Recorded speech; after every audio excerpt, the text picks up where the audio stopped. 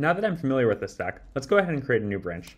So I go ahead and I check out the tip of the stack, in that case front end, and I want to go ahead and create some changes. I've already created the OpenAPI spec, the server, and the front end, and let's say I want to go ahead and create some analytics changes now.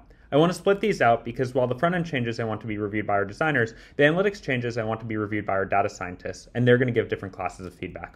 So I go ahead and I touch an analytics.js file, and I can create a new branch using the standard Git way, in this case git checkout-b and then commit, or I can do it the Graphite way, gt create, and I can go ahead and pass it a branch name. I can go ahead and pass it a commit message, in this case feat add analytics.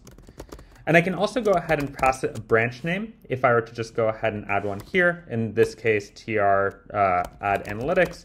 But if I go ahead and don't include one, Graphite will go ahead and infer one for me. So I go ahead, I say I want to add this. Graphite catches me and says, hold up, you have no stage changes, what would you like to do? I want to go ahead and commit all changes, and then it goes ahead and creates that branch for me.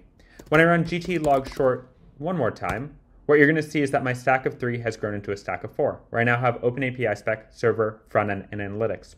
One thing I want to call out is that Graphite, 1, can infer a branch name for you based on handlebar syntax of your choosing. 2, because we know what the workflow should look like, when you do something like try to commit without stage changes, we can go ahead and confirm, is this what you're trying to do, or did you skip a step here? And then we can go ahead and help you do that. Of course, you can do all of this via Git, you just don't have to.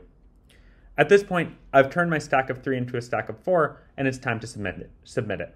But I'll do that in the next video.